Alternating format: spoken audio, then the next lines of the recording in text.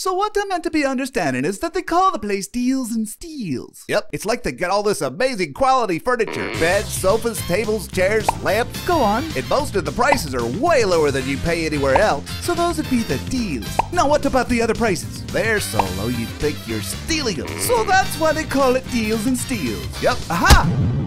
What'd you do that for? I'm not sure. They're always doing that on the TV show. Furniture Deals and Steals. Why the prices are so low it's almost criminal.